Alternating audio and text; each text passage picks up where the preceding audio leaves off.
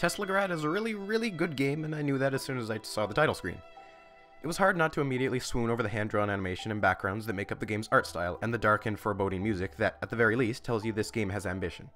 Teslagrad is a puzzle platform game released in 2013 for PC and for consoles in 2014 by developer Rain Games. The game tells the story of a young boy who is supposedly chosen as the one who must defeat a mad king. The game has no dialogue or text whatsoever, using scrolls, hieroglyphs, and elaborate puppet theater to recount the game's lore.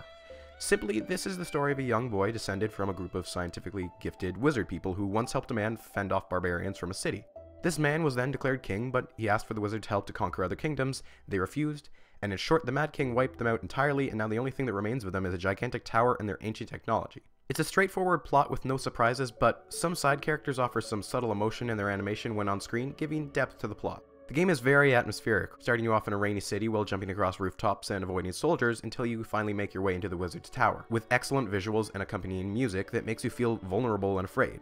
I absolutely love that because you play as a child and because you are vulnerable to almost everything, you actually feel yourself becoming more confident as you progress, like you're actually growing up in the game. The visuals are incredibly endearing, with cartoonish characters juxtaposed against slightly more realistic backgrounds. It's comparable to a game like Rayman Legends, but I feel that the art blended together much better in that game, while here it's much easier to identify the different layers of animation. There is an impressive variety of set pieces and designs for the game's mechanics, which is important in an open world game like this, where being able to remember locations based on how they look is a major plus. Little touches in the environment are really cute, and at one point a seemingly meaningless set of hieroglyphs actually tells you how to beat the first boss. One problem I do have is that the map system, it shows you each of the rooms and the general area you're in, but you don't actually get to see where within a room you are, and only really, like, you're in that room, and it's not very zoomed in, and I just think the map was poorly designed.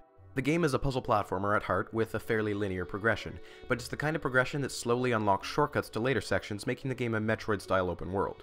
You have a main tower room which is pure vertical space, with doors leading off to more concentrated puzzle sections. The puzzle sections employ the use of some key items that you discover during your quest, most of which are based on the central concept of magnetism. Much like how portals, orange and blue portals, can be interchanged at will, so does, for the most part, the red and blue polarities for the magnetic objects in this game.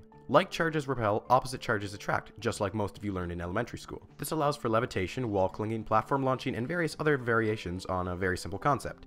You begin slowly with items that allow you to charge a surface's polarity, while soon after you get an item that allows you to warp short distances. Well, midway through the game, you get a cloak that makes you magnetize yourself.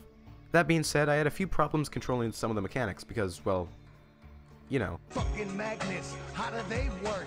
The warp is extremely fast, and no matter how many times I used it, I could never really predict exactly how far it would launch me, often sending me into hazards and enemies. Oftentimes I would mess up because I forgot which button was the blue polarity and which one was the red, which sort of does the opposite thing it wants you to do. There's nothing more frustrating than getting to the last segment of a puzzle only to attract yourself into a beam of lightning. Other times I would try to repel myself off a charged platform, but standing just slightly too far to one side would push me horizontally and not vertically. That is a very key difference. The repulsion and attraction physics never felt that consistent, and the hub area made those problems much more apparent. The largest area of the game, a vertical shaft that stretches upwards for dozens and dozens of screens, also serves as a makeshift hub with exits and entrances all along the walls to the other areas of the game. The whole shaft is filled with a blue levitation field which you can use to slowly ascend the tower. Maybe a bit too slowly. I'd often find myself jumping into the field only to have my gravitational momentum overpowering my magnetic powers, so I'd basically fall 100 feet before I made any movement upward. This is also the part where I bring up the game's frequent slowdown problems. The next few clips I'm showing you are not laggy capture, this is just how the game runs sometimes. This happens most often in the big tower room since there are so many different entrances it has to load, but it still happens in other places as well, and it happens enough that it started to bother me despite occurring when exiting and entering areas which wouldn't really interfere with the gameplay. You will be revisiting a lot of areas, as this is classified as a Metroidvania style game, with backtracking mostly being for collecting bonus scrolls. Rather, I found that most of my exploration was spent figuring out where my current selection of powers would allow me to go next, which I think is a completely valid and engaging form of progression, so I didn't actually dislike it. The last thing of note about the game are its boss fights, which are best described as something pretty cool for the first few attempts, but only mildly satisfying upon beating them, which, you know, is like 30 attempts later. Since you operate on a one-hit health system, boss fights are generally grueling 3-staged pattern fests. Except these patterns are impossible to learn on one try since you get killed after one hit. Boss designs can range from massive to small with lots of projectiles, and they often take into account the design of the room.